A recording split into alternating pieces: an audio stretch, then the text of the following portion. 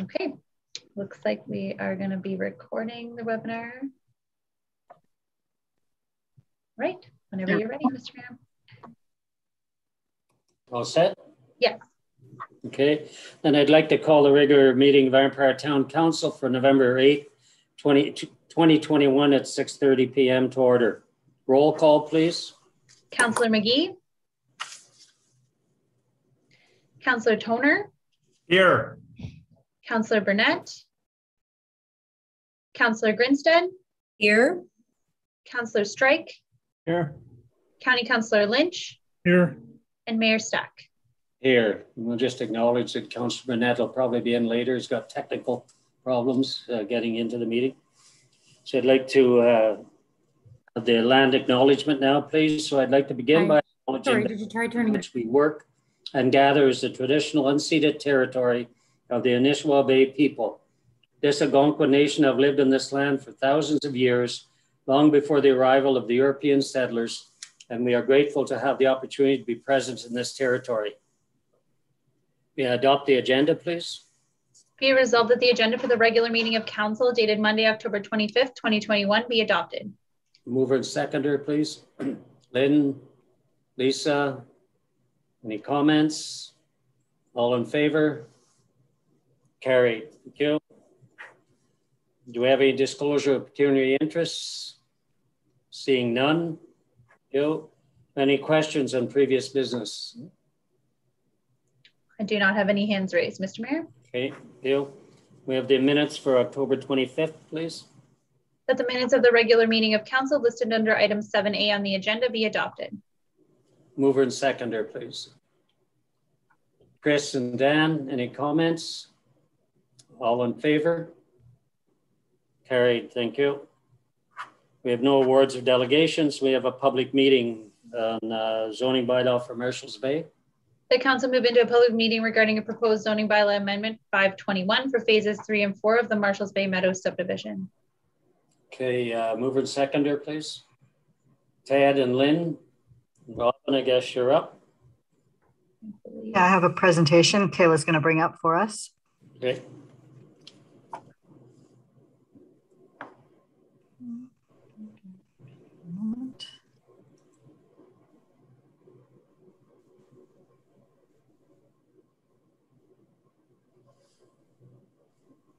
Apologize, my computer is taking its time.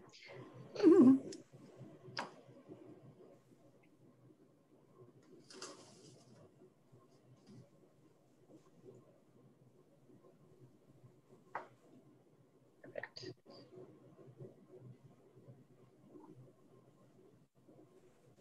we go.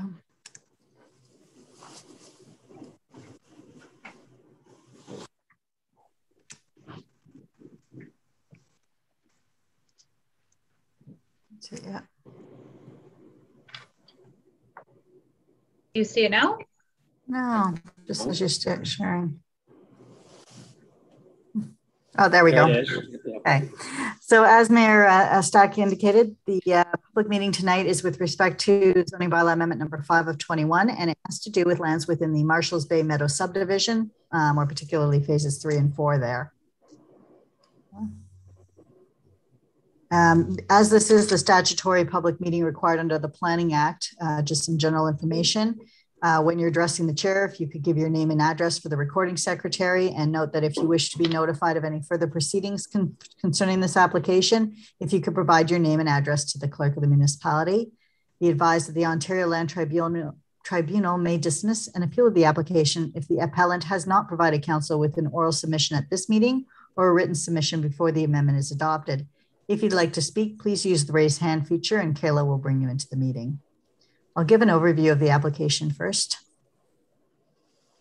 This key plan of the subject property, as council is well aware, and most of the public are familiar now with the name Marshalls Bay Meadows, but these lands front onto Madawaska Boulevard, right at the border of Empire and the city of Ottawa, just north of Madawaska Boulevard, and back onto the former rail line along the back of the property. The property that's shown in red here is the entirety of the Marshalls Bay Meadows subdivision, and phases 1 and 2 are registered already and well underway. And tonight's application will deal with phases 3 and 4 5 total phases proposed there. The current designations of the land include from the official plan, low and medium residential area designation.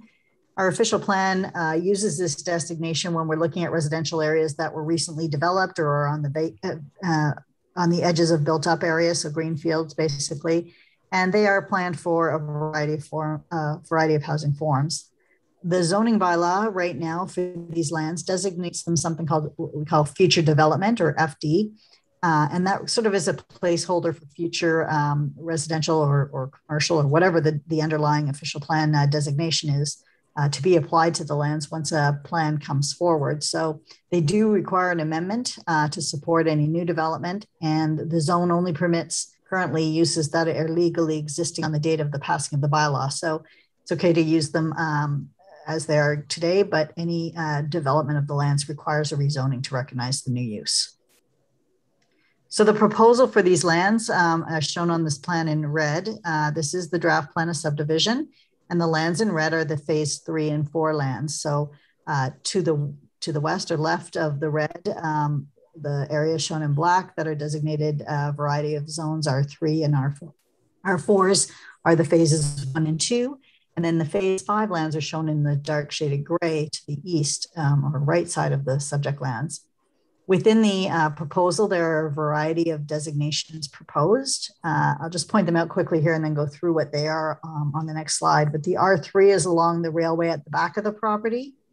The open space is in the back corner of the property where the pump station will be located. There are exception R3s along street number 6 running north-south. And there are R4s with exceptions on Street 2 and to the south of the property, backing onto Madawaska Boulevard itself. Thanks, Kayla. So for each of the designations that are proposed, there are specific uses that are permitted, and in some cases, some exceptions to our standard zoning. The R3, as I indicated, along the rear of the property, along the rail line, would allow just for single detached dwellings or semi-detached. In this case, they'll be singles, with no exceptions to the R3 zone provisions. The R3 exception zone that's shown on running north-south on the interior street is a zoning to allow for semi-detached residential uses. And the exception is to the requirement of section 643G of our bylaw, which requires that individual driveways accessing the 2 semi-detached units be paired. In this case, they're requesting that we be able to split the laneways to the outsides of the dwellings. The R4 exception number 28 recognizes some townhouse development along the back of the property as well. And the exception in that case would be a minimum interior side yard of 1.2 meters as opposed to our standard 1.8. The exception to the R429, which would be at the front of the property or the Madawaska Boulevard area, would allow zoning for either back-to-back street townhomes or apartment dwellings with a maximum building height of 15.45 meters, as opposed to the 10.5 meters that's permitted in the bylaw currently. That generally recognizes as a 4-story unit. And as I mentioned, the open space or OS zoning at the back corner of the property would allow for the location of the stormwater management pond. The October 12th council agenda provided an overview of the application under item 11A. That really lays out those a little more concisely. To date, there have been no comments received from members of the public with respect to this application. And in conclusion, we reviewed the intent, as I said, of the zoning bylaw in a staff report that was provided to council on October 12th. Council will receive any comments this evening prior to consideration of adoption of any amendment to the zoning bylaw. And a report will be before council with the recommendations and amending bylaw, if applicable, at a future meeting. I think that's it for me. If you have any questions, I'm happy to answer them, Mayor Stack. Any comments or questions from anyone? I just have one comment, Robin. I know you won't have seen it yet. I just saw an email and I forwarded it off to you. I don't know if it pertains to this specifically tonight, but it is subdivision and you can follow up on. I do have one hand raised, Mr. Mayor, Adam Thompson. Okay.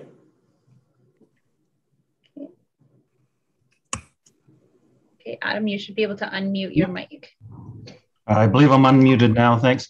No, I just wanted to perhaps add to Robin's comments about the unpaired driveways. The purpose for that is particularly to do with grading. Those two streets that essentially run north-south have a steeper grade than others. And so by separating the driveways, there can be essentially a grade raise difference between the two units, between the semi-detached units. So they'll have different floor elevations despite having a joint wall. And long and short of it is that's the primary reason why we're asking for that amendment in that location. If there are any other questions, certainly I'm here as well. I believe representatives from regional may be on the call as well. Okay, nothing further then? No more, Kayla? Thank you. Okay. I do not see any other hands, Mr. Mayor. Okay, thank you. So we have to return to regular session. Yes, that council resume to the regular meeting of council. Mover and a seconder, please. Dan, Lynn, all in favor? Carried, thank you. So no matters tabled and staff reports. First one is the private road OP policy. The council initiate a townwide official plan amendment being OPA number 4 and implementing zoning bylaw amendment to establish common element condominium private road policies and provisions. And further that pursuant to sections 1715 and 3412 of the Planning Act, council hold a public meeting on Monday, December 13th, 2021 regarding the proposed amendments to allow for public review and comment. Mover and seconder, please. Chris and Lynn. So yeah, I'll start, Mayor Stack. I did provide council with a brief introductory report, but I'm going to introduce our consultant guest this evening as well. Just to start off, the reason that this is coming before council is that staff have received several requests from developers with respect to the premise of medium and high density residential developments on private roads in Arnprior. But our current official plan doesn't really speak to this option. And we have dealt with them in the past as a separate individual application for amendment to our official plan to recognize them as a permitted use, but that development never ended up going ahead. So we literally haven't had to deal with them, quite frankly, but we are getting a lot of questions. And therefore I contacted one of our standing offer firms, JP2G Engineering. Council is very familiar with that firm. You may not be familiar with Forbes Simon, who is their senior planner, who has extensive experience in municipal planning, being a neighbor planner in Mississippi Mills for many years, and now being in the consulting world. Forbes has reviewed our official plan policies, some legislation around private roads, some best practices, and has provided a report to council to address some of the issues surrounding the idea of private roads. So I've invited Forbes to come to council tonight to present his findings and make some recommendations to you. So I'll turn it over to Forbes now. okay, welcome Forbes. Thank you very much, Mayor. Do you hear me then? Mm-hmm. You're a little weak. Yeah. Very good. I'll speak up. Thank you very much. This was an interesting assignment, working with Robin. One of the first things that I did was reviewed your official plan to get a sense of what was the important themes within Arnprior as a community. I want to start by saying your official plan is an excellent document, though there is this one little area that I think needs to be improved. Your official plan paints a very, very clear picture of what is important to the community. Having new development that's consistent with the character of existing developments, making sure that you have a transportation system that's balanced with new emphasis on pedestrian travel is very important. And there's also clear direction on the expectation of what is to happen within a road allowance. It forms the function of sidewalks and active transportation. It has important roles to play in snow storage and on-street parking and signage. And it really is a fundamental component of the design of any neighborhood, is the streetscape. The Renfrew County official plan provided some direction. It spoke of the traditional private cottage road that we all know about, but it also speaks to new private roads being in the form of condominiums or common element condominiums. And the Renfrew County official plan defers to the local municipalities to come up with appropriate policy.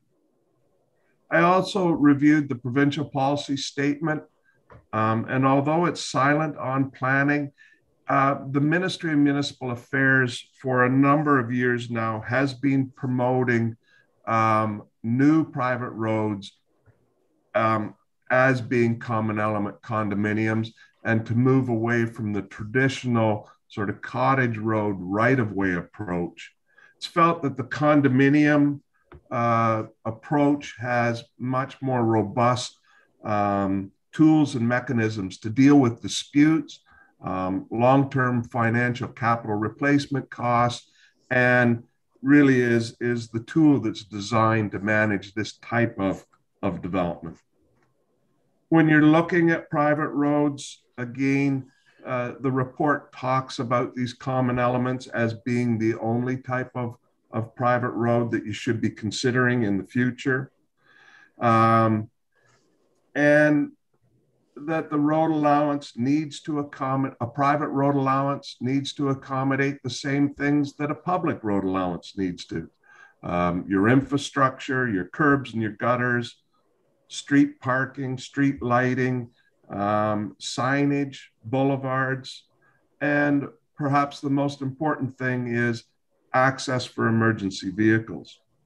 And so in the end of the day, the right-of-way of private roads needs to be large enough to accommodate all these street elements, yet narrow enough for the buildings to form and frame the street.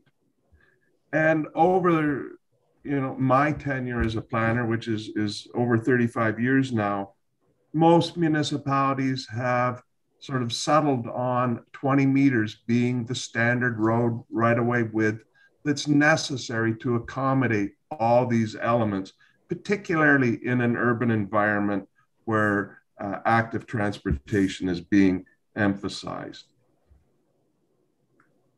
So it is submitted that a private road and a public road have the exact same form and function. It's just the ownership is different. We also conducted an industry scan looking at issues that happen around narrow road allowances. I've spent some time in the report of talking about medium density residential development, particularly townhouse development, that by their very nature result in more congested streets than what you would see in a single detached neighborhood. Mm-hmm. And there are examples in communities where townhouse developments have created parking problems in neighboring streets simply because they can't accommodate all the cars within their neighborhood. It's suggested that that problem only gets worse when you go to a reduced 20 meter or a standard reduced from 20 meters. In terms of neighborhood characteristics, I submit to you that the 20 meter street road allowance is a defining element of most communities and their neighborhoods. And if you start introducing smaller road allowances, that they're not going to have the same look and feel or be as compatible with surrounding neighborhoods as what a 20 meter road allowance will achieve. On section 6 of the report, Council, I have identified 6 different municipalities that I scanned. 2 were rural in nature. 2 were similar to Arnprior's characteristics. And then I've had 2 larger metropolitan areas, all of which generally have landed between 18 and 20 meters in terms of right-of-way widths, with 20 meters being the common. I have provided a number of recommendations in the report that are for you.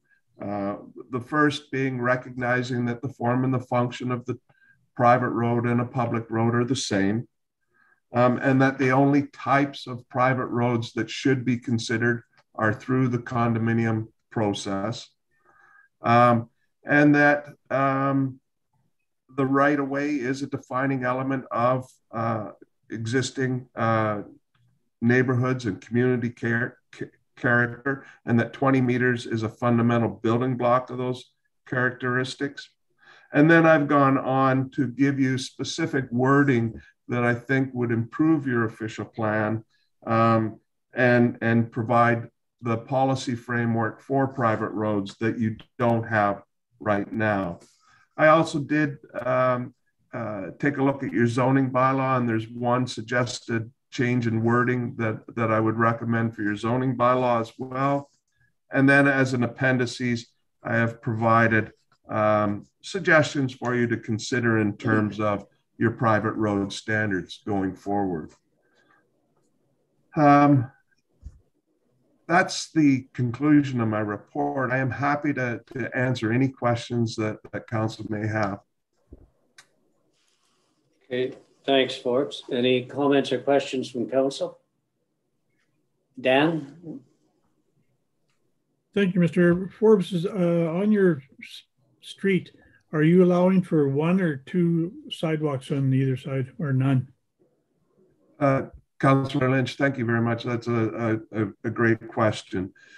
I think that if there's an expectation that there's going to be 2 sidewalks, you absolutely need the 20 meters. When you drop down to sidewalks on one side, that's when you can start looking at an 18-meter right-of-way. And I've provided some flexibility for that option, but I think the preference is 20 meters, and 20 meters is what's needed to have on-street parking plus sidewalks and to maintain the 6-meter emergency vehicle access. Anybody else? Okay. I just have one comment or clarification, I guess. You said it would only be for condominium type use. I just want to clarify that a bit, because I know, like Robin made the reference earlier, one site in town here, when there was an earlier plan for it, it was to include private roads, and it was going to be apartment type settings. Are you saying that in a way of being that restrictive, that it's only condominium because of the responsibility for maintenance and things like that? Mayor, thank you very much for that question and the opportunity to clarify. The developments that would be supported by the private road can be freehold, single, detached. Mm-hmm. They could be apartments, they could be townhouses, it could be any form of residential development. And what I'm recommending is that the road itself be a common element condominium, and that it be associated to tied lands, but those tied lands could be any density of residential, and they can be created through the plan of subdivision process. And they don't have to be created through the condominium process, but the road itself needs to be a common element condominium component. Hopefully that clarified things, Mayor. That's perfect. Thank you. Ted, yeah. Thank you, Mr. Mayor. Forbes, the roads going into these developments probably would end in a dead end. Did you give consideration to a turning radius? Thank you very much, Councillor Strike. Yes, the standard that is in the Appendix A does have a 12-meter minimum turn-in radius that increases in size. Yes. Thank you. Okay. Anyone else? All in favor then, please? Carried. Thank you. And the next report is on the marina operations. Kim. Council directs staff to bring forward an amendment to the recreation facility use policy to implement a 60% resident use of marina slips, and that during the 2022 budget process that the annual update to the user fees and charges bylaw include an increase in the marina rental rates for non-residents by 40%. Okay, mover and second, please. Lynn and Graves in for this one? Yes, he should be in momentarily.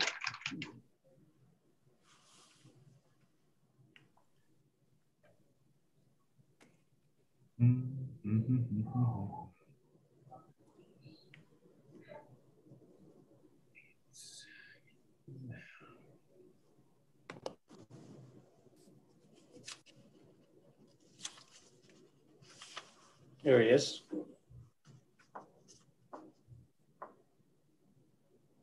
Good evening. Am I good to proceed? Okay, good. So as Kayla outlined in the recommendation, we're looking to have council to direct staff to amend our recreation facility use policy to implement 60% residential use of our marina slips, as well as increasing the cost of non-resident use by 40%.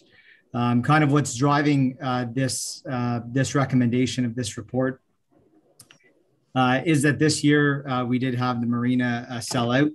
First time we've encountered, I say problem, but only to those who were unable to get a slip in our marina. That being said, there were a number of residents that were unable to either get off the waiting list, or when they did inquire later into the summer about getting a slip, we were well sold out, obviously, by that point. So operationally, a good problem to have, but for our residents, there was certainly some disappointment there. So I quickly want to just give a bit of background before we kind of get into the discussion about this. So our marina does operate for a period of about 18 to 20 weeks. That typically runs from the long weekend in May through to the Thanksgiving weekend in October. So up until 2021, the marina operated with 96 slips, and between 2017 and 2019, the town averaged 67 seasonal rentals, plus monthly and transient renters, with the busiest rental period being 78 slips over that 3-year period. So in both 2018 and 2019, the marina did operate at a substantial deficit over $24,000. So at that point in time, after the conclusion of the 2019 season, it kind of prompted staff to undertake an operational review of the marina operations to see what changes could be made and where efficiencies could be found in the operations for the marina for the 2020 season. So what was decided going into that was that the marina would operate with staff down at the marina Friday, Saturdays, and Sundays, and any holidays through that period. In the busiest, we had 73 renters throughout 2020, the busiest weekend being 85 slips, which again, at that point in time, we were still operating with 96 total slips, so still 11 shy of full capacity. But with the operational changes that we did have in place, the marina did operate at a surplus of $14,000. However, despite those operational gains, the marina is still not operating at cost recovery when one takes into consideration the future capital requirement to replace the aging infrastructure down at our marina. So for the 2021 season, operational hours mirrored that of the 2020 season, again, Friday through Saturday, and on holidays as well. Other changes were made to the marina for this particular year. We brought down that 12-foot high chain link fence and removed those pier shacks that were in disrepair and were damaged due to the floods waters of 2019. And we undertook a pilot project maintaining the operations that we've always had on Piers 1 through 5, but converted Pier 6 into a public access dock to provide free docking for up to 8 boats for a 4-hour maximum that would allow boaters to come in off the water to explore Robert Simpson Park, shop or eat in our downtown, or just explore the trails or anywhere along our waterfront.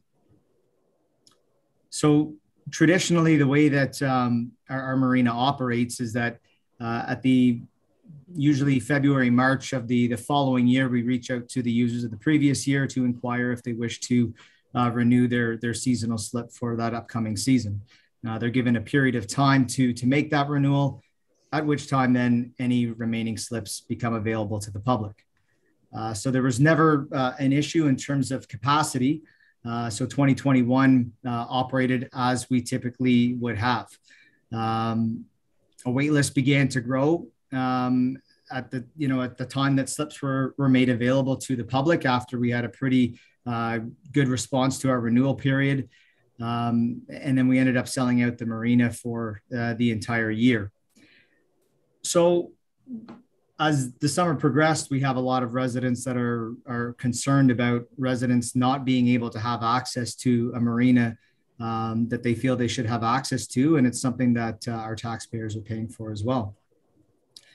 So what that did was we, as staff, we looked at, kind of what other marinas were doing, presented a report to the Community Development Advisory Committee back on the 18th of October to consider a variety of operations that included dedicating a set percentage of rental slips for residents and implementing non-residential rental fees for out-of-town users.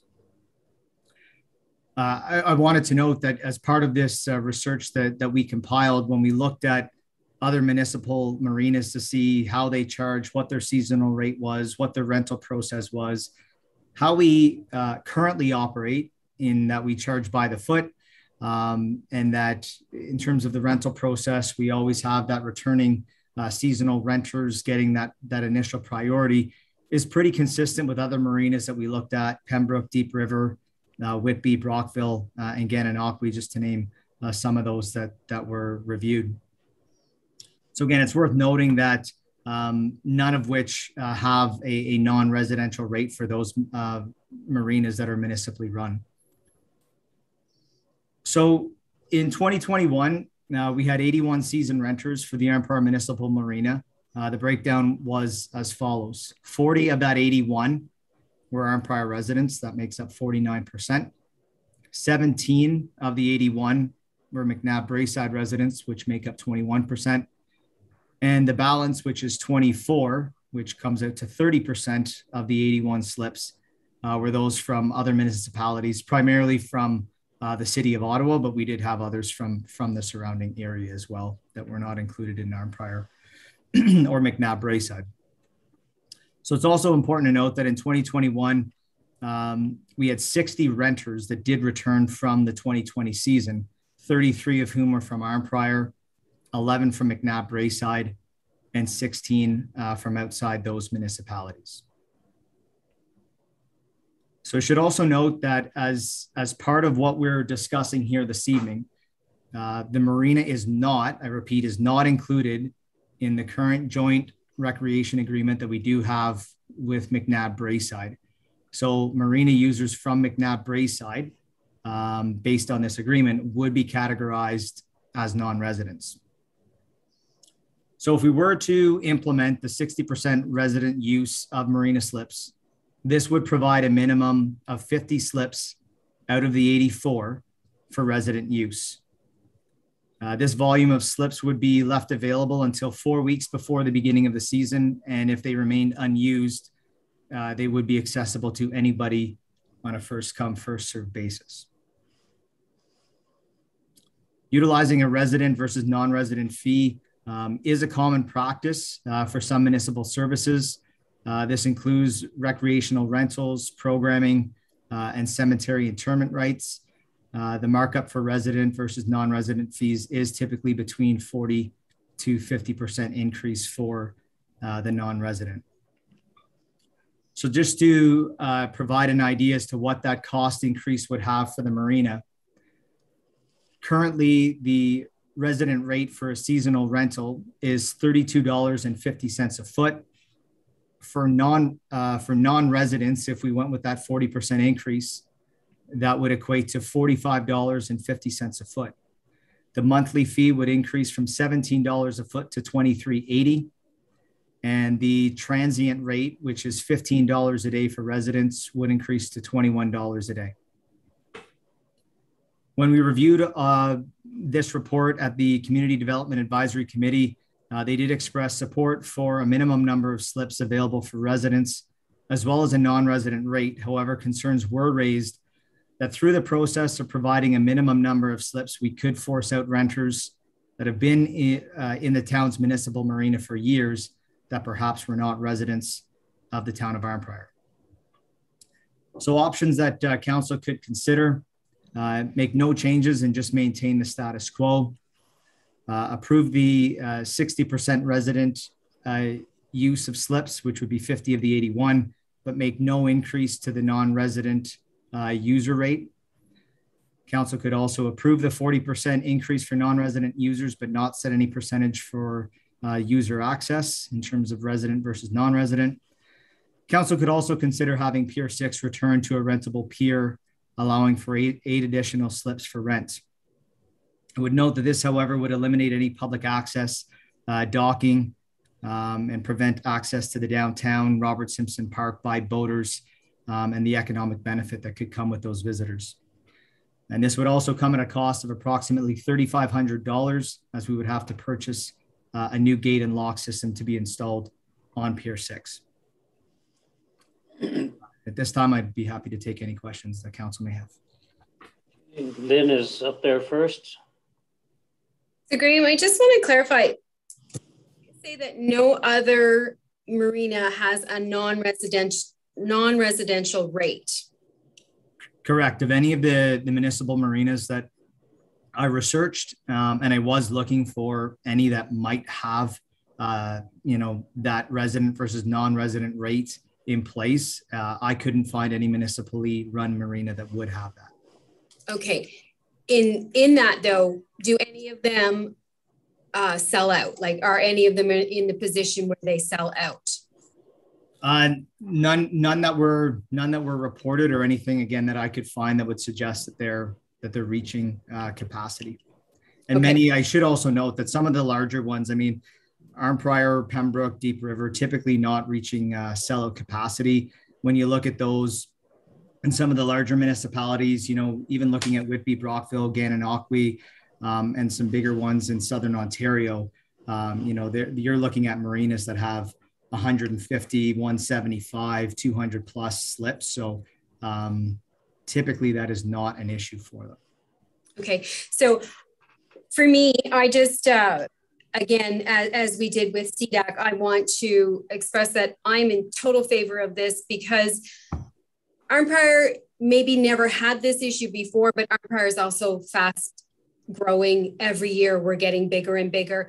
And these residents pay dear taxes. Like they do pay, some of them have hefty tax bills. Like I know I'm not the only one that hear residents say that their taxes are higher than they were in the city when they lived in the city. So I feel that we have to change the way we do things in order to meet our new residents and the residents that we have that have currently maybe just taken up boating or whatnot. I think the people that are paying taxes to our town should have a slight priority or, advantage to be able to take part in a municipally run service. So I'm all for that. And I am all for keeping the 8 public access slips, even though they're not used fully yet. As we move forward and people know that they're there, I think every year you'll see a bigger and bigger return on that. So I think the town, we want to market the town as a tourist destination. So I think that that is one way that we can do that. That's my 2 cents. Hey, Dan. Thank you, Mr. Mayor. I'm going to go against Lynn. I'm going for number 2, approve the 60% resident users, but make no increase to the non-resident. I compare it to the airport. We have people from all over who have tie downs or park at the airport. We don't differentiate between if you're from Arnprior or Perth, you're still paying the same amount of money for your airplane being tied down. With the non-residents, and we included McNabb Braeside, when these guys tie down, obviously they come to town, they may get the gas. The local resident will probably go home for lunch or bring it with them. I'm not sure, but they're local, so their expenses, they're not going to spend money in town where the other people will. I think that would make up the shortfall. Thank you, Mr. Mayor. Okay, anyone else? Lisa? Yeah. I read this over 10 ways from Sunday, and I support the report the way that it is recommended. And the reason for that is I think that marinas are one of those things that should be revenue neutral, that the tax base should not be funding any deficits. It is a privilege for anybody to be out there enjoying their boat and using the marina facilities.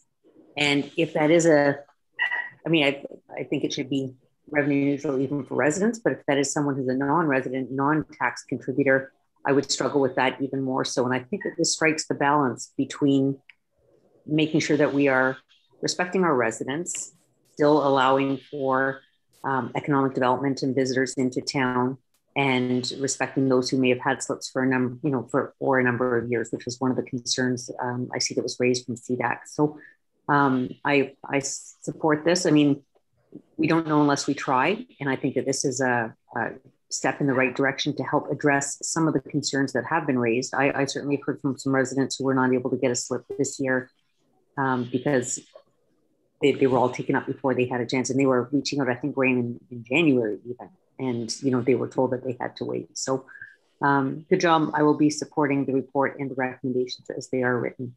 Oh, I have a question actually, if I may.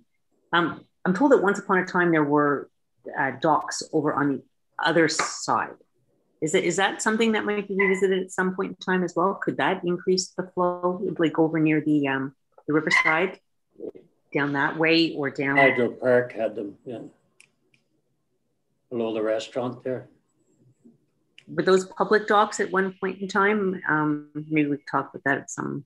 Because someone reached out to me and asked me about that.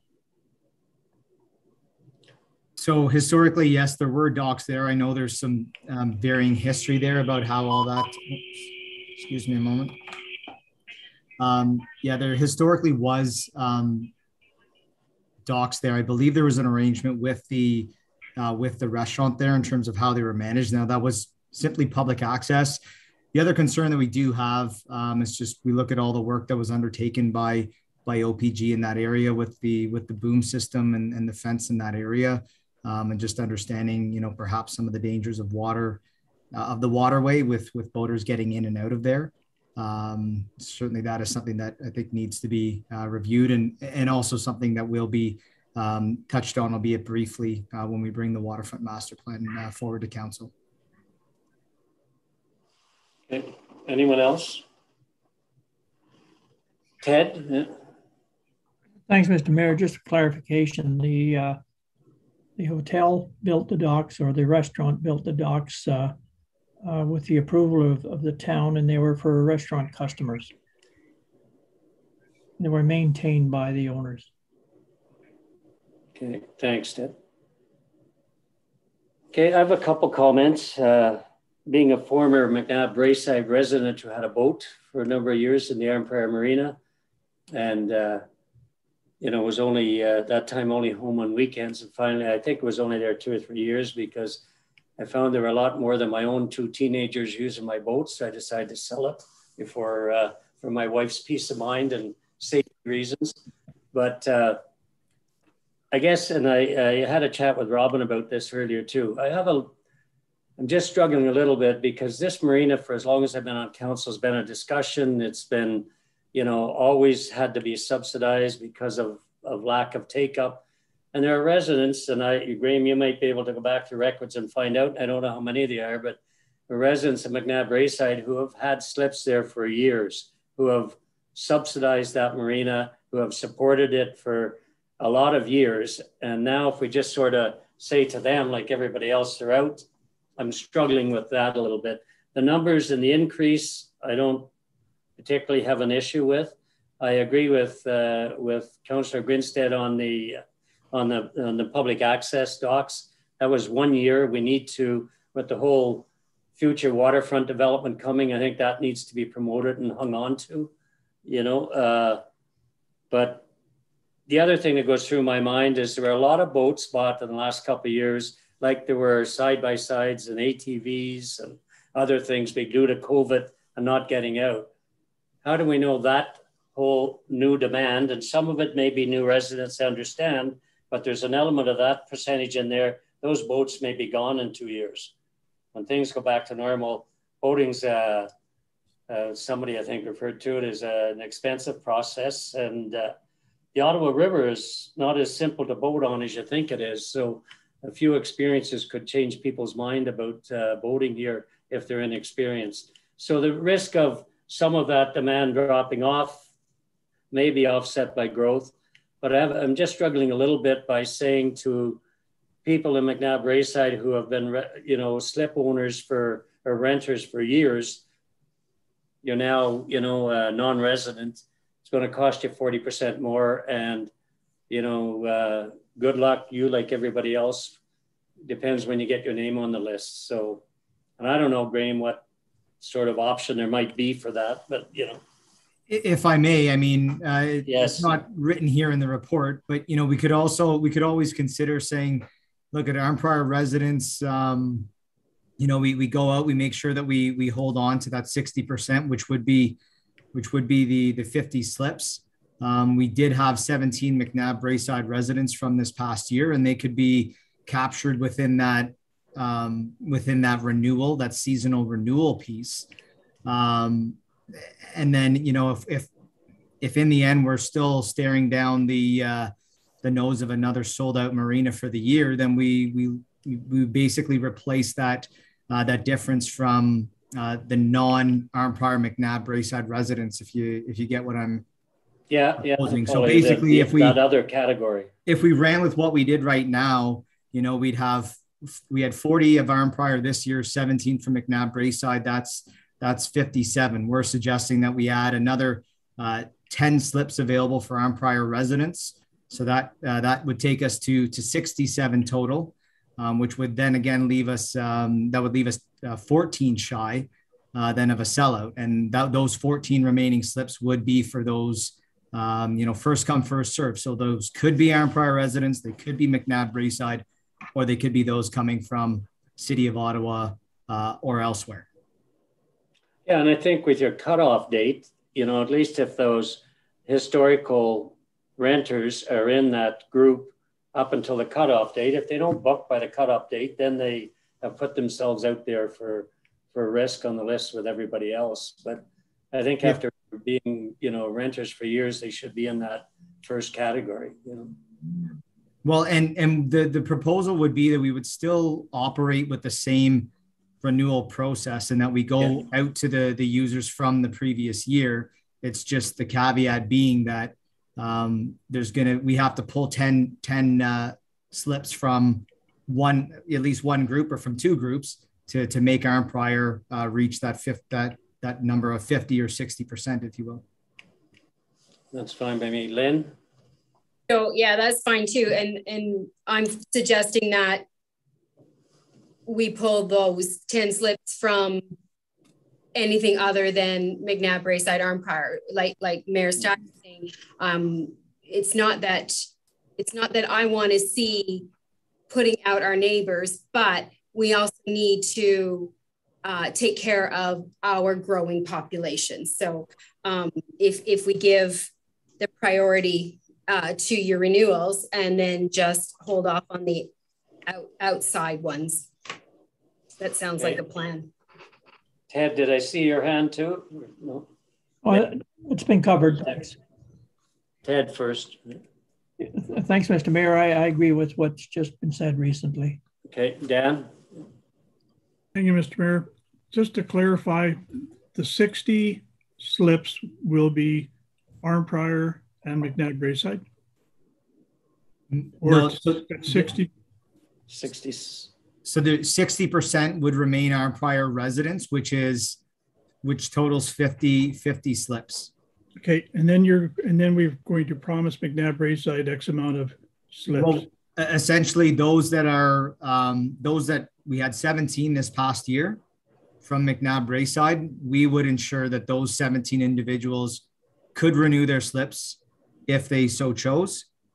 If they opt not to, then any of those remaining slips just kind of get added to what's available to everybody else. And then the McNabb Braeside will be paying the non-resident rate or not? That would have to be an amendment made to the report that is before us right now.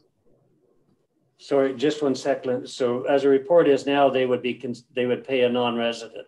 Is that correct? Yeah, Lisa,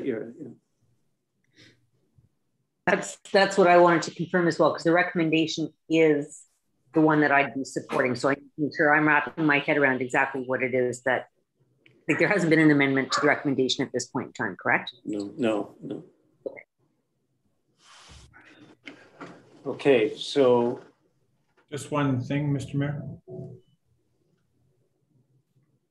Walter, Chris has his hand up. Yeah, thanks. I acknowledged him, yeah. Oh, Graham, just when I was reading this report, like, are we trying to make money on the marina, or is it just a cost recovery? I mean, because that's a big whether it's supposed to make money or just kind of break even, kind of plays into how I think this should all go down. I mean, if we're trying to make money for the marina and come out positive, then I think we should certainly raise the rates for non-residents and, maintain the status quo of being open only 3 days a week and the holidays. So that's one thing. Certainly, to echo everybody else's sentiment about is it called the transient slips? Transient slips, of course, they should certainly stay. And I mean, I was fine with the 60% of the earned prior, but the new plan of helping our neighbors and make sure that they they maintain their slips, that's a good add-on. So I mean, basically, I'm fine with what people are saying, but I'm not. Again, I'm not too keen on charging a non-resident rate. If our purpose is to make money, well then yes. But if it's a service, I just kind of see that there's going to be having people dock their boats, residents and non-residents, and I understand that the residents pay taxes, but there could be a divide between the two, and I'd hate to see any problems caused there. So to answer your question, Councillor Toner, with respects to the marina, I think the short answer is yes. The intention is certainly to make money on it, and primarily, as outlined in the report, even with the surplus that was made operationally last year, the capital replacement that we're looking at for that marina is quite extensive, and that's just to even get us to where we currently are today. Never mind future enhancements, growth, et cetera, to that space. And, it doesn't benefit the conversation right now that, the waterfront master plan hasn't come before council yet, but that'll be at the next council meeting. But I think that's an important piece. Now, is increasing the rate by 40% to McNabb Braeside residents or just non-residents, I should say, is that going to make a substantial bit of difference? Not necessarily. I think part of the motivation behind that is also to perhaps support capacity for residential use of the marina. And if out-of-town users are still content to pay that increased rate, then I think that's something that everyone would therefore seem as fair, and no different than when we rent the ice here as well. We have many users that are from outside of the town of Arnprior and McNabb Braeside because they're included in that joint rec agreement as part of the Nick Smith Center. So when we do have those out-of-town users, renting ice, they're paying a substantial premium of 40%. And if it's an adult group, you increase 40% on $175 an hour, and it's not so bad, and it certainly helps things along. Okay, Lynn. Graham just kind of answered my question. I was going to ask what the increase when we rented out ice or what not to non-residents, and definitely our marina should be running in a positive for maintenance and whatnot that could happen at any time, because for all of these years that money's been coming out of capital, and the town has been supporting the marina just as it supports a lot of the recreation. So it would be great for us to actually have a little bit of cash left over every year to be putting in reserves for when it needs it. Hey, just one sec, Lisa. One point I was just going to make, and surpluses need to be gathered in a capital reserve for the marina then, if that's the thing we're doing. So, I have no issue with it, because it's another example of where, yes, some residents pay, or, all residents pay for services that only some use. We don't, that's just the nature of municipal functioning. Lisa? Sorry. Just wanted to add to Chris's question and Councillor Grinstead's comment. This, and actually what you just said as well, Mayor Stack, this is voting. This isn't some things that are, necessary that I would consider more necessary. And so from a policy point of view, I'm not sure I agree that it should actually be making money, but certainly putting money into the coffers in the event that into reserves for any maintenance and whatnot that is required would be prudent. And take, fundamentally, we cannot be subsidized. I don't believe we should be subsidizing non-residents during times that we have a deficit, not for boating, for some other things, but that I definitely struggle with. So that's that. And again, like I said, there have been McNabb residents who have been subsidizing this marina or renting it for years when it was barely even, 50, 60% occupied, and I know because my boat was one of them that was in there at the time. Okay, last comment, Dan, then we need to clean this up so we know where we're going with it. Can't hear you, Dan. My apologies on the mute. I was going to ask for the flavor to make the amendment to the motion that we include the 60% residents plus the McNabb Braeside people at no non-resident, and we keep Pier 6. Okay, my understanding was that we're keeping the transient, if we want to use that term, the pier, and we're going to do I thought it was 57 plus 10. Was that right, Graham? So if we opt to go with the 60% for town residents, that would be 50 slips for Arnprior residents. Currently, in the past year, there were 17 McNabb Braeside renters. So that would bring us to 67 between the two municipalities. So we'd have the transient slips, the total of 67 for, the local. I'm going to say the preferred or option to rent, whatever. But my understanding was that the non-resident increase would apply. I'm looking for a shake of heads on Lisa, Lynn, Ted. Yeah. Sure. Yeah, good. Because maybe the airport should look at that issue if there's many people from out of town in there for additional revenues. So are we clear on that? Maureen or Kayla? Who's Kayla? Great. Mr. Mayor, I'm just confused, I guess, on the non-resident rate. So I had originally from the conversation had that you were going to be giving access to the previous year's slips for McNabb Braeside residents within the seasonal renew period at a resident rate. And then following that renew period, that it would be a non-resident rate. But are we saying that we're just giving them access to their slip and they're paying a non-resident rate? They're paying a non-resident rate is my understanding of what the consensus was. Okay. Okay.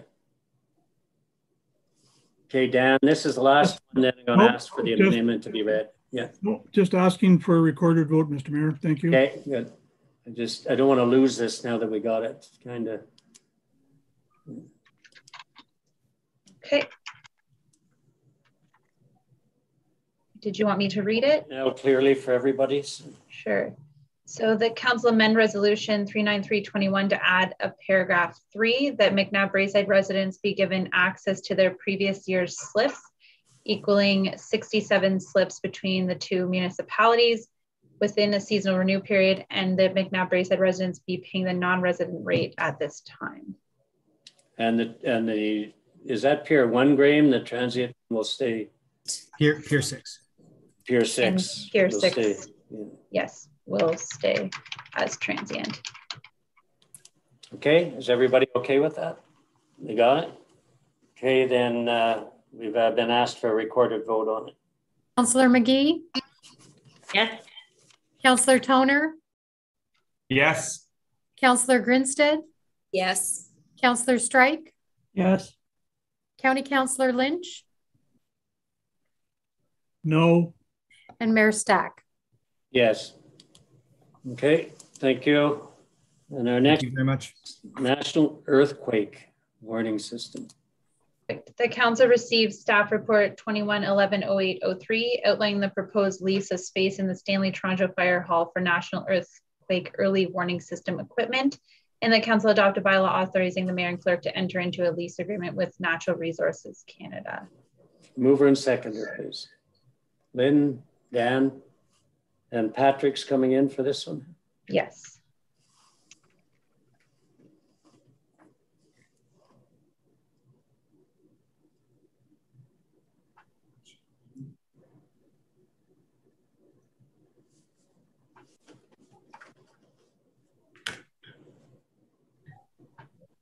While we're waiting for Patrick, Mr. Mayor, we had earthquakes on Alicia Street thanks to the roller. Okay, Patrick. All right. Hello, Mr. Mayor and Council. Thank you for hearing from me tonight. Today, we'll be talking about the Earthquake Early Warning Detection System. Kayla, would you mind putting up the, thank you very much. It's coming up, yep, sorry. So this is a program, we still don't have it. Well, I don't still have it. It's just been lagging a little bit, so just give it 1 second. Okay. Do you see it now? I do not know. There we are. There it is. Okay.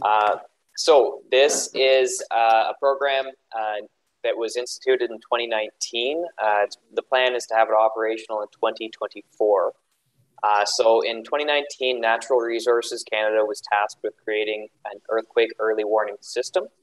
The point of the early warning system is to send a warning to critical infrastructure. So that's critical medical, such as surgical rooms, things like that. Transportation, so you can start to slow down trains to theoretically mitigate derailments or stop derailments, and other items as well, of course. And energy production, especially when it comes to nuclear, you can have that much longer to prepare the facility for an incoming earthquake. This is important to us because Southwest British Columbia and Ottawa and the Ottawa to Quebec City corridor have been identified as the highest risk areas in Canada. And as a result of that, and Kayla, I'll get you over the next slide. As a result of that, Natural Resources Canada is hoping to have a sensor every 20 to 30 kilometers in this region, just to capture that data and hopefully get the warnings to the critical infrastructure. Now, we are talking about seconds to tens of seconds of information, or of a warning rather. So that doesn't seem like a lot, but in an active surgery or when it comes to a nuclear facility or automatic fail-safes, that is significant. And if we go to the next, so that's all of the earthquakes that have happened in recorded history. And of course, you see that our region, along with the coastal regions, is hit the hardest. And next slide. We just get a closer look at the Ottawa to Quebec City corridor, which is, and the probability, we are at the edge of the highest probability of seismic activity, but we're definitely still in that orange. And this is kind of an idea of how it works. So the cones represent sensors, and they're spaced roughly 20 to 30 kilometers apart in our area. And once 2 or 3 of them become tripped by the early waves, the idea is the first wave of the seismic activity, the vibrations are smaller, but these units will detect them and send it to the Earthquake Alert Center, which then send it out to the critical infrastructure to get that seconds to tens of seconds, which again is significant to those, to that type of infrastructure. So we're talking about this today because in June of 2021, the town was approached by Natural Resources Canada to house one of the sensors in the fire hall that we have in town. We've got a number of locations that are suitable, but their technician is going to come out in the event that we agree to have them. They need 1 square meter of floor space. There's no cost to the town for any installation or maintenance. We would pay minor utilities, and that is, I've been told, roughly the equivalent of leaving 1 light on. So not a huge amount. With this, the previous slide, that's what the unit looks like. It's just a small sensor. It's a large enough unit that goes on the wall, and a small sensor goes to the floor. And with this, they're fairly durable. They do mount them outside. And in the event, even if it's in the fire hall garage and it gets sprayed with a hose, it's not a big deal. They are fairly durable from what I've been told.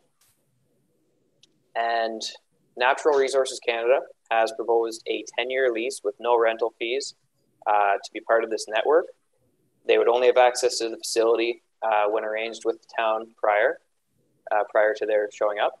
And we did send this lease through our insurer as well as Fueled Networks, our IT contractor, just to ensure there was nothing missed.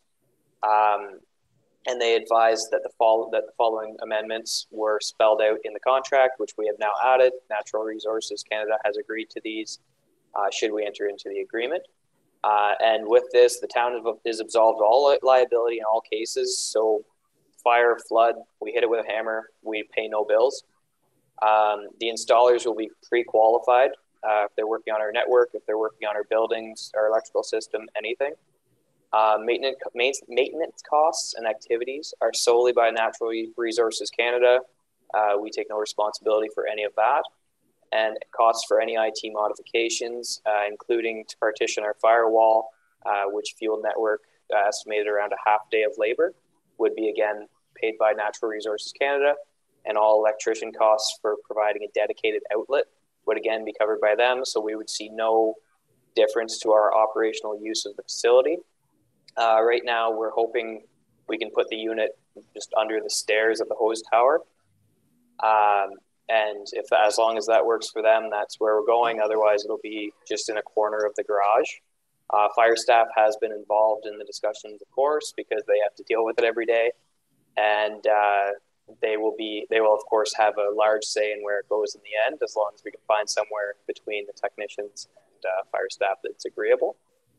And this would also be tied into the American network as well. So it would be a North American-wide network that we would be contributing to. We wouldn't benefit a great deal from it. We would just be kind of contributing to a Canadian system. Thank you. So if you have any questions at all, I'd be happy to elaborate. Okay, thanks, Patrick. Any questions from anyone? Dan, yeah. Thank you, Patrick. Does this system have to be in a secure area? Not necessarily. They prefer in populated areas to have it in a secure area just to prevent vandalism. Typically, they're only outside, like when they're in the mountains in BC and things like that. So my concern was if there was a technical issue and it's in the fire hall, they'd have to have a fireman come to open up the door in order to have access. And if there was, because they're every 20 to 30 kilometers, if it failed in the middle of the night, it doesn't matter a great deal. They would schedule a technician during the day on our schedule. Thank you. Okay. Anyone else? Okay, all in favor then, please. Great, thank you. Is there a debt management policy? Council authorize a bylaw adopting a debt management policy. Mover and seconder, please. Lisa, Lynn, Jennifer. Thank you, Mayor Stack. Mayor Stack, members of council, I just wanted to talk about the proposed debt management policy that's on council this evening. So the legislation that does set out for annual debt and financial obligation limits for municipalities, that legislation is OREG 40302. We do get from the ministry annually what's called our annual debt limitation. We refer to it as the annual repayment, or you might have heard it called the ARL, and that all stems from that OREG and that legislation. And we all know that municipalities, we have limited resources. So often debt is a financial tool that is utilized by most municipalities as part of their funding structure. So really having a debt management policy and developing those guidelines for debt issuance, it really is a best practice. It establishes good governance for the responsible management of municipal financial resources, and it ensures that these annual debt limitations are adhered to. So the proposed debt management policy that's included on the council agenda tonight, it does support the town's pay-as-you-go financial model. It helps provide overall debt management guidelines, financial management requirements, and some debt limitations. And, really in order to be an effective financial tool, the provisions of debt management policies, they have to be compatible with the municipality's goals pertaining to your capital plans, your reserve and reserve funds, and your operating budget, which this policy does. So, and with a debt management policy, you really are looking for to strike that appropriate balance between establishing limits on your debt and yet still providing that sufficient flexibility so that municipality can respond to unforeseen circumstances or new opportunities. This evening, so the report and the policy, they both support the town of Arnprior's strategic vision to have a sustainable financial model with a sound financial and fiscal responsibility and accountabilities, and to manage debt effectively. I'm open to any questions that council has on the policy, and we also have included the bylaw tonight as well to adopt the policy on council's agenda for consideration. Thanks. Okay, questions, comments, anyone? Another easy one, Jennifer. Okay, all in favor then, please. Dan and Chris. Lynn, okay. That's 3 I got. Okay, sorry, 4. Carried, thanks. Sorry about my throat, but I was trying to count the hands here. I only saw 3. Okay, committee reports. We have corporate services. Minutes that the council received the following committee minutes information. Corporate Services Advisory Committee of September 7th, 2021. Move in second. Sorry. Lisa and Lynn, any questions on the report? All in favor then, please. Thank you, carried. We have no notice of motion. Mr. Mayor, may I add something to this category? Oh, sure. Yeah. The CAO had asked me to bring up that last meeting last week spoke about the flag raising, and I know that that's on a lot of people's mind. And we had talked about raising the flag as the city has for just before Remembrance Day, to lower it again for Remembrance Day in order to reflect it and memorialize our veterans as well. So the committee was in favor of that, to raise it for a day or two so that we can then lower it on Thursday, and then keep it lowered until a further permanent memorial can be decided upon. So I just was throwing that out for council's consideration tonight so that we can seeing as Remembrance Day is this Thursday. That's a good idea. Okay, so they would raise it. Thursday is Remembrance Day, so we would raise it Wednesday, lower it Thursday. Either raise it tomorrow or Wednesday. Or tomorrow. It is noticeably up so that when it's lowered, it's our memorial for our veterans, and then keep it lower then as a continual memorial or reflection on the lives that were lost at the residential schools until a permanent memorial fixture can be decided upon. So maybe putting it up a little earlier is a good idea. Yeah. Lisa, yes. I'm just wondering, I think I definitely would support that. From a rules of procedure point of view, do we need to suspend anything to move something forward for a motion, or? Sorry, we can, for the, sorry, Maureen, go ahead. Sorry, for the flag to be raised, no, simply because we didn't pass a resolution saying that would be down indefinitely. That was a consensus of council. But no, we would just, by merit of the discussion. Consensus again. Yeah. Okay, did I see another hand? No. Okay, so then I'm going to, Dan, yeah. Sorry, Mr. Mayor. No, I was going to ask for a consensus. That's right. Yeah. Just, we listened to the Prime Minister and how the federal government's doing it, and I thought we'd just mirror what they do. Which is? What Lynn has said. Yeah, yeah. Okay, good. Okay, so now I'm looking for just acknowledgement here from all members of council that there's a consensus. Chris and Lisa, Lynn, myself. And certainly if you want to pass a motion on that, we certainly can. If it makes it clear in everyone's mind, that would be fine as well, Mayor. Well, we certainly have a consensus. I didn't see your hand, Ted was the only one I didn't see you. Yeah, so everybody's in agreement. I was confused of what we were doing. Still a little bit confused. We're going to lower the flag tomorrow, raise the flag tomorrow, lower it again for Remembrance Day in honor of our veterans. And then it would stay lowered after that. Stay lowered. Yeah. Indefinitely? That's the position council had taken before, and that's the recommendation of committee, Lynn?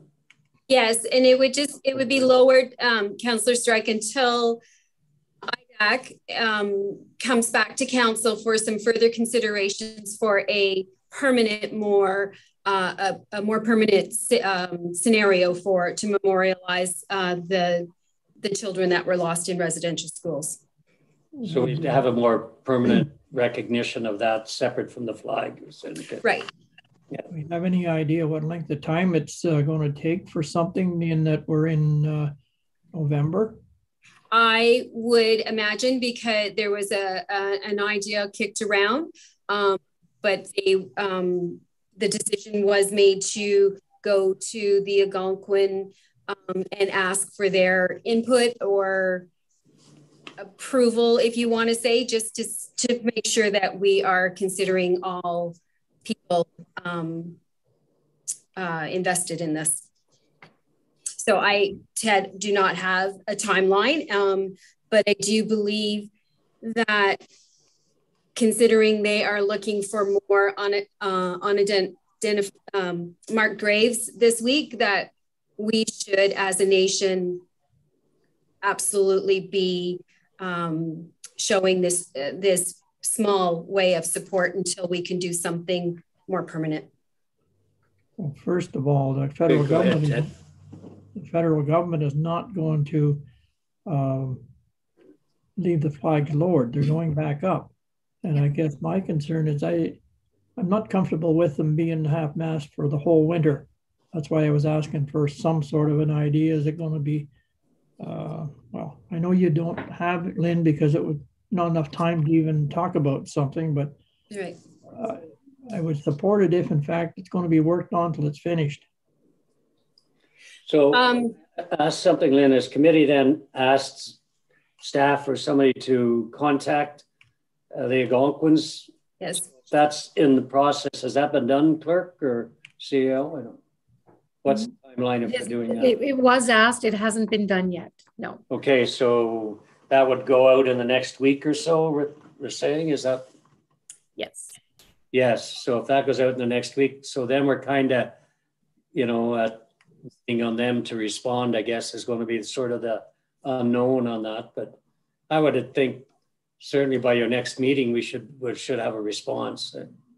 So let's remember that IDAC has decided to meet on a monthly basis due to the amount of things that are on the horizon that they want to deal with. So to think that they will get response within that time frame might be pushing it, considering that I would imagine the Algonquins have been getting inundated with other suggestions and ideas as well, that they probably are being pulled in many different directions.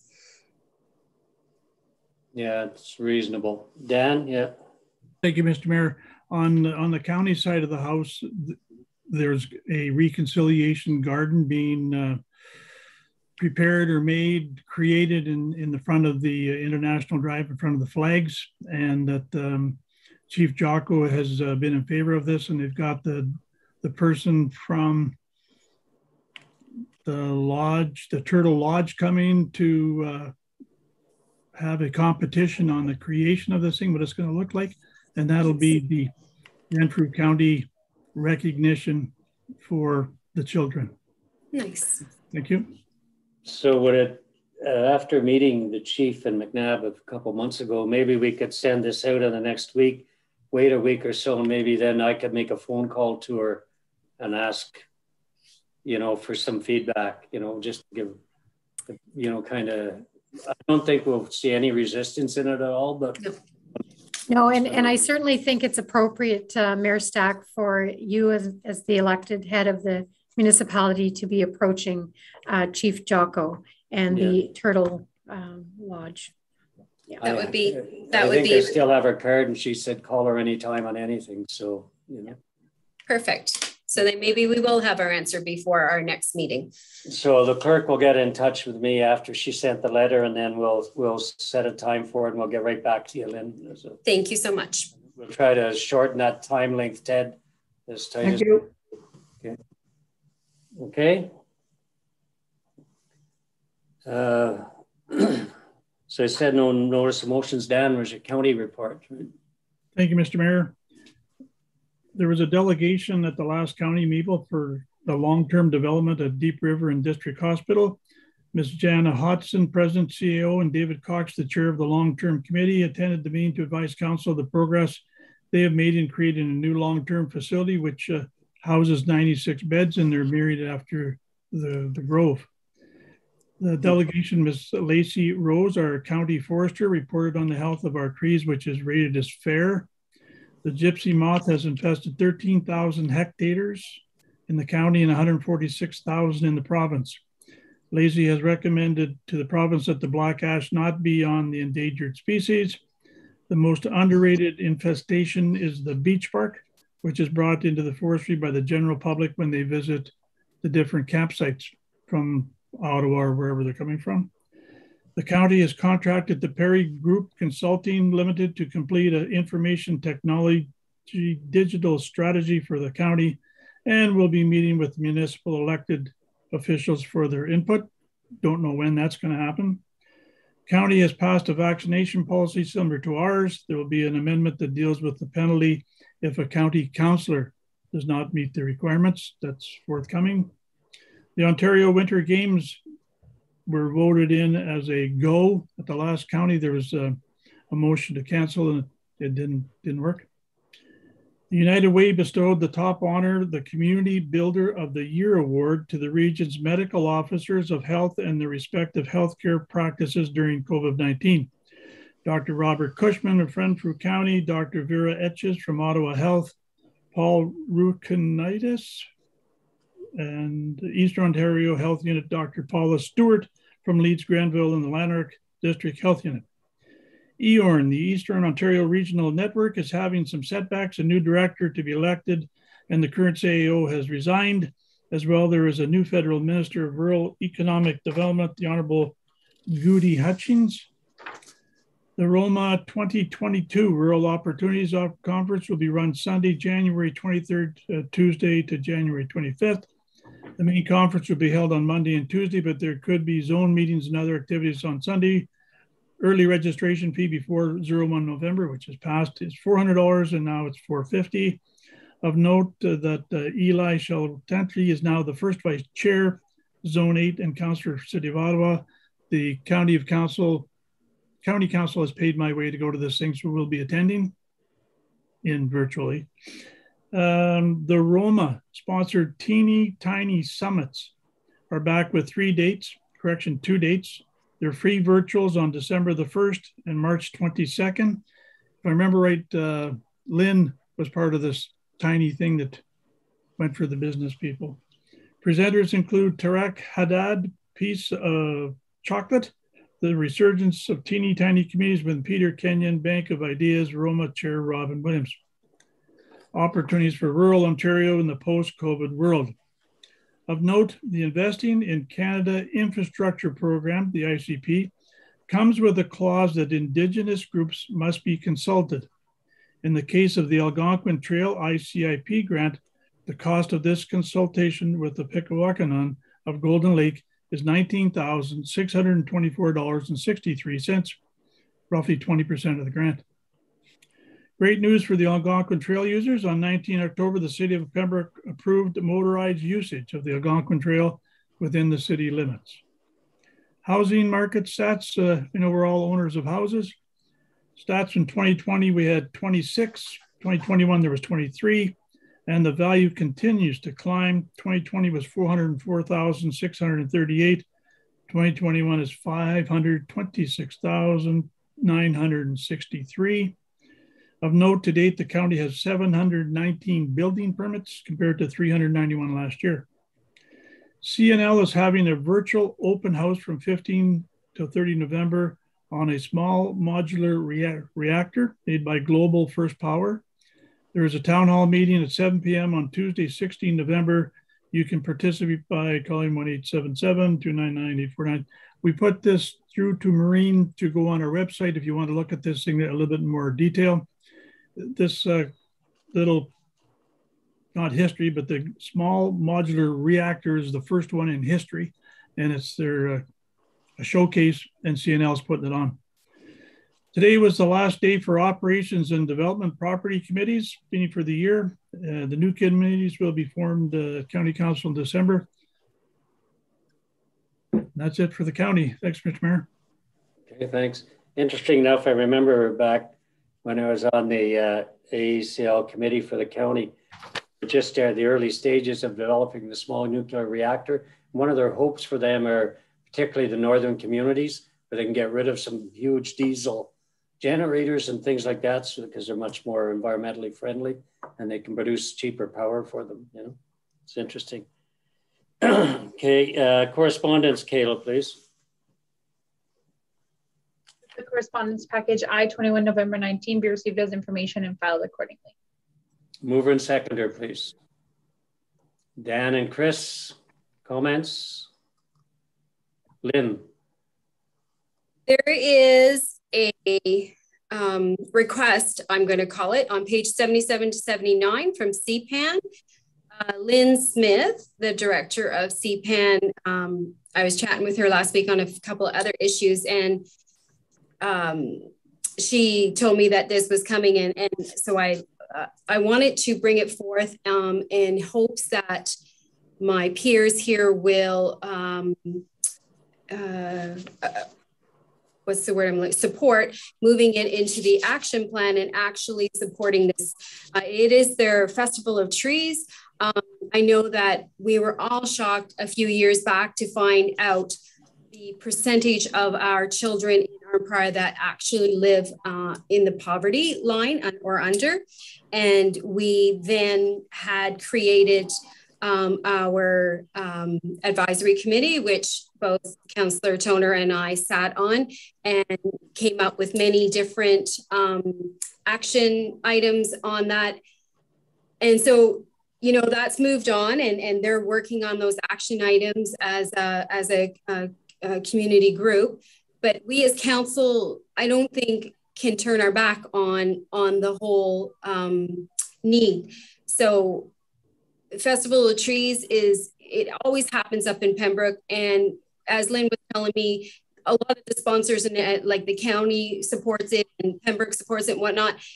But CPAN services all of Renfrew County. So they spend, they send thousands of dollars worth of donations and whatnot to children in our community. So I feel as a municipality that we need to sponsor this event in as part of the recipients of the, of what they do.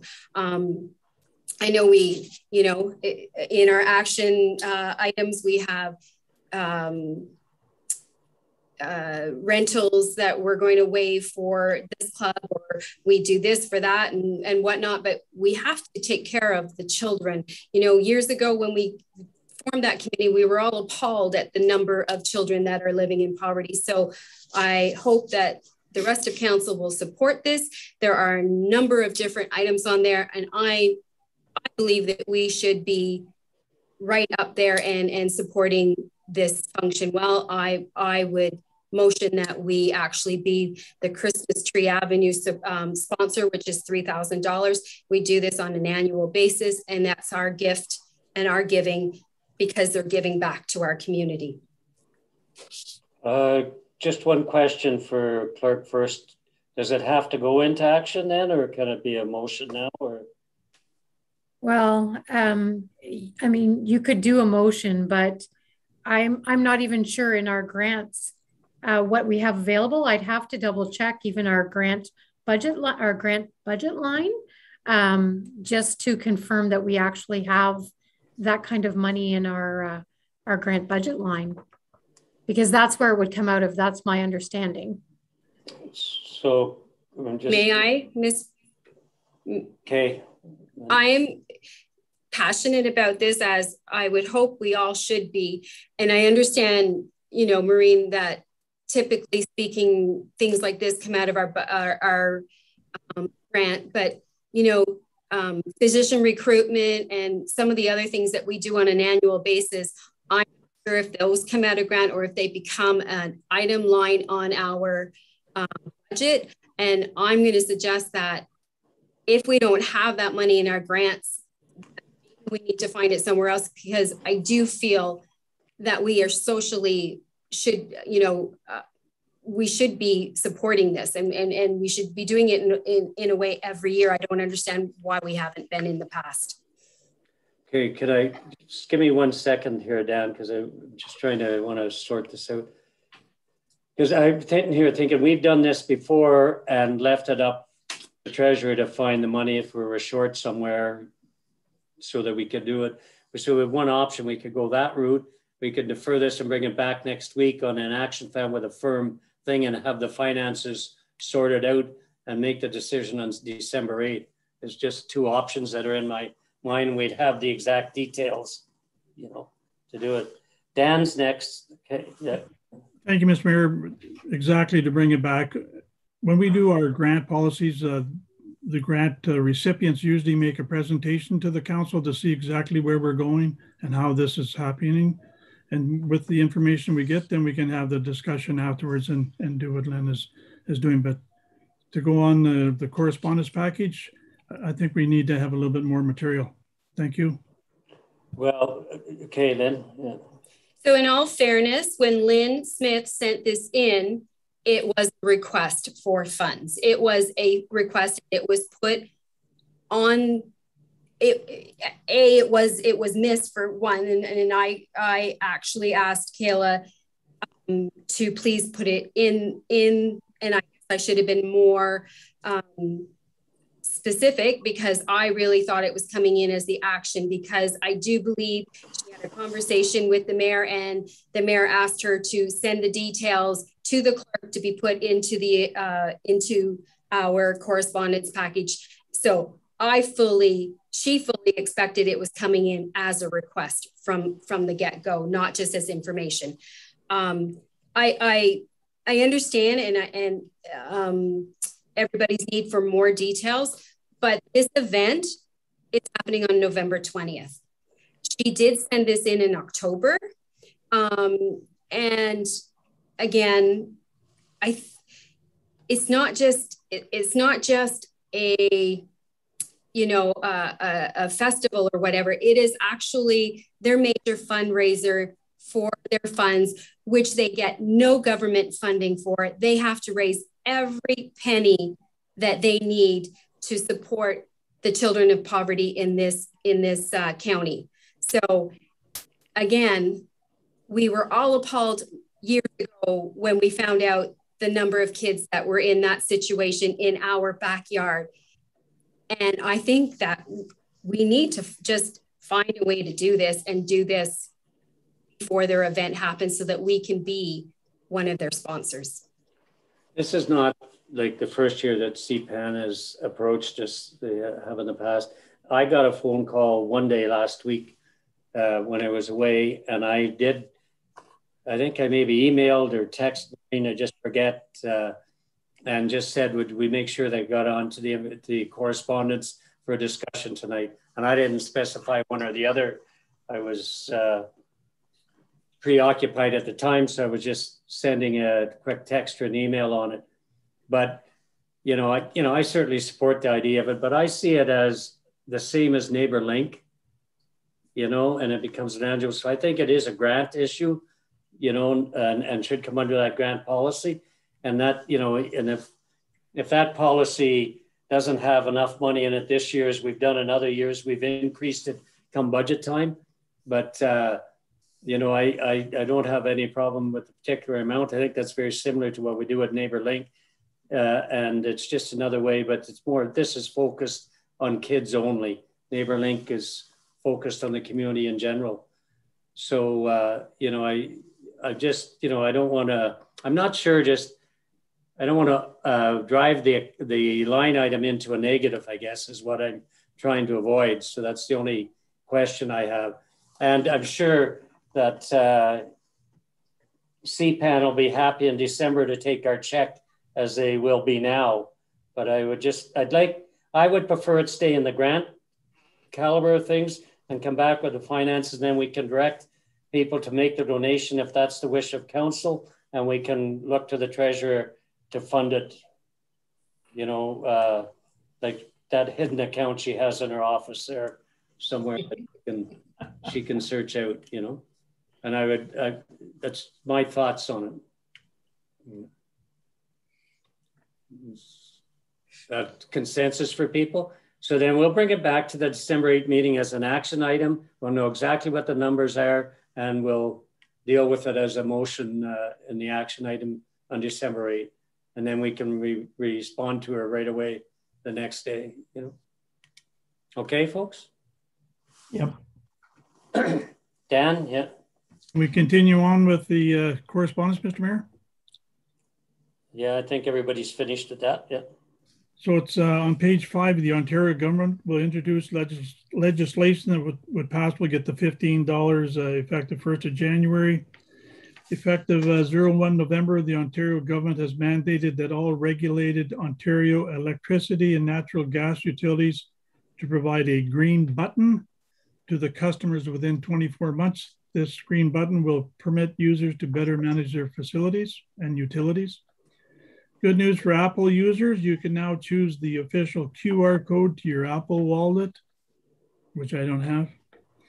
As a veteran, I commend the Ontario government for introducing legislation that would amend the Remembrance Day Week Act to permit workers the right to wear poppies at their workplace. Page 30, Ontario extending temporary wage enhancement with the additional $373 million for personal health care workers until 31st of March 2022. Starting last Friday, persons who are 70 over can now register to get a vaccine booster, and that's I call it an Alka-Seltzer. It's not a Pfizer. On page 67, AMO has released 5 fact sheets to help municipalities navigate the new Conservation Authorities Act. To the CEO, have we reviewed these fact sheets, and could council be briefed on what the impact will be to Arnprior? Sure, Councillor Lynch, to the mayor, we have reviewed, and the simple answer is there will be no impact on Arnprior since we are not part or within the jurisdiction of any conservation authority. So we don't believe that this will have any impact on the town. Thank you. On page 72 is previously reported 2022, the Ontario Municipal Partnership Fund for Armpire is $1,588,808, which equates to $369 per household. And again, that's thanks to our treasury people, Jennifer and her team, for doing the FIR on time. And lastly, Mr. Mayor, bad news. If you're a natural gas provider, Enbridge will be advised on 01 April 22, they have applied for an increase to their rates to recover costs associated with greenhouse gas. Thank you. Another one. Chris. Chris, you had your hand up? Yes, thank you. Number 1E, Ontario are helping more people with development disabilities access housing. There'll be 13 million additional dollars invested to help people with development disabilities and their families or caregivers navigate housing options in the community. And also, the money will help expand programs to support more independent living. So a little bit of money going to some really good people. Also, 1I, Ontario is supporting Indigenous-focused mental health addictions and trauma support with over $36 million in funding to support the mental health and well-being of Indigenous peoples and communities across the province. Also, annualized funding of more than $16 million is also being devoted to cross-government investments in Indigenous services to support the implementation of the Roadmap to Wellness, a plan to build Ontario's mental health and addiction systems. So again, some money going towards people who desperately need it. So well done. Thank you. Anybody else? All in favor then, please. Okay, carried. And the next one, Kayla, please. The correspondence package number A21 November 11 be received and that the recommendations outlined be brought forward for council consideration. Mover and seconder again. Dan, Lynn, comments? Dan. Thank you, Mr. Mayor. It's for the General Manager of Finance. It's the number 2. It's a CUPE, request for independent audit of the OMARs. I'm curious who will pay for this audit? Will the audit identify only Armpire? And as I understand it, other municipalities have been asked for the same audit. Could we throw some light on this, please? I took a thorough read of those documents, and it's my understanding from going through it that CUPE is suggesting that the OMERS fund itself fund this additional review. It's my understanding that they're just looking for municipalities to support the process that the audit occur and the additional review happen, and not to ask for any funding from municipalities to support the process. Okay, I was chatting with Robin about it this morning, and I read stuff over the weekend. A third-party review in any situation like that, I think, is a good thing. To keep in mind that there are contributors to the OMERS that are unionized and non-unionized. So my concerns was as well that I thought that it should be paid for by the union through dues if it was their request. But if they think they can get OMERS to pay for it, I guess that's going to be up to them.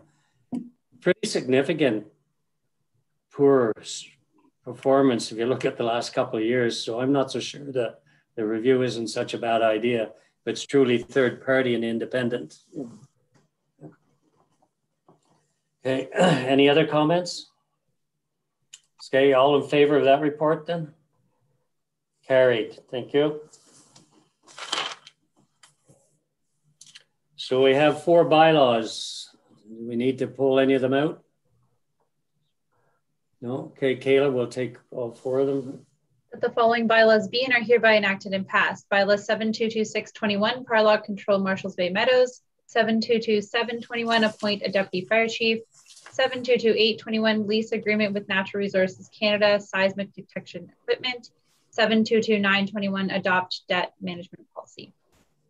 Mover and seconder, please. Lynn and Lisa, any further comments on any of them? All in favor then, please?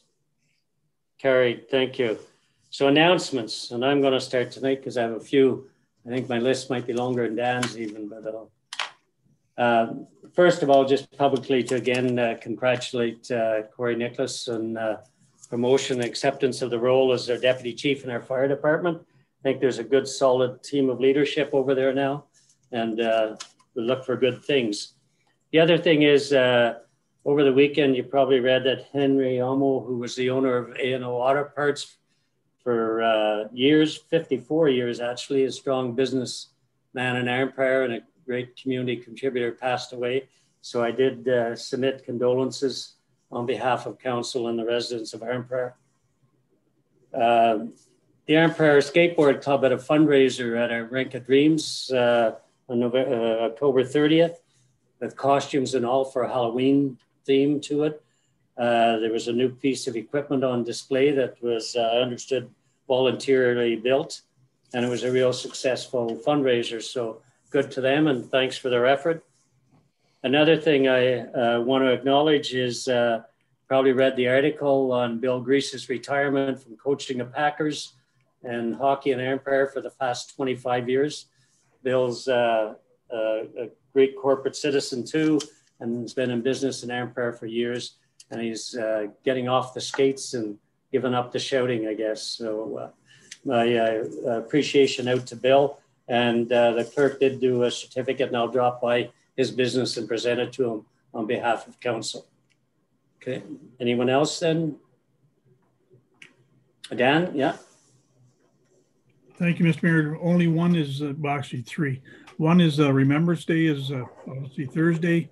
The reefs will be in place at the cenotaph. There's nobody escorting the reef up, and they'll be doing the regimental silence, all that good stuff. And we've been told that 450 Squadron, that's the big Chinook helicopter, will do a fly past at 11:11. So that should make the people in the hospital tune up a bit. And I'm not going to mention monies for the Empire Hospital Chase the Ace or the Lions because I haven't won. So I'm going to change my strategy and say nothing. Thank you, Mr. Mayor. Okay. Anybody else? Okay. We have no media questions, no closed sessions. Confirmatory bylaw. Bylaw 723021 being a bylaw to confirm the proceedings of the regular meeting of council held on November 8th, 2021 be and is hereby enacted and passed. Mover and seconder, please. Lynn and Ted, all in favor? Carried, thank you. Adjournments. Lisa and Lynn, all in favor? Carried, thank you. Good night, thanks a lot.